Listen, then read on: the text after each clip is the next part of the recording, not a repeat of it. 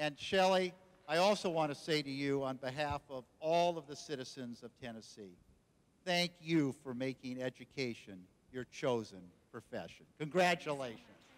Thank you.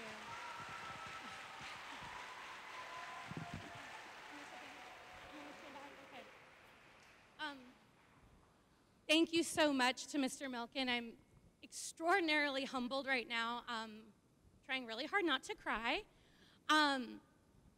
I think I just want to say to my colleagues and to my peers, like the people who do this work with me, like it is humbling to be able to do this alongside of you guys, and I'm so grateful that we are in this together and that we serve the best kids in this state. And to all of our scholars, all of my loves, like you all make this worth it, and I love each and every one of you. Thank you guys so much. I'm speechless. Thank you.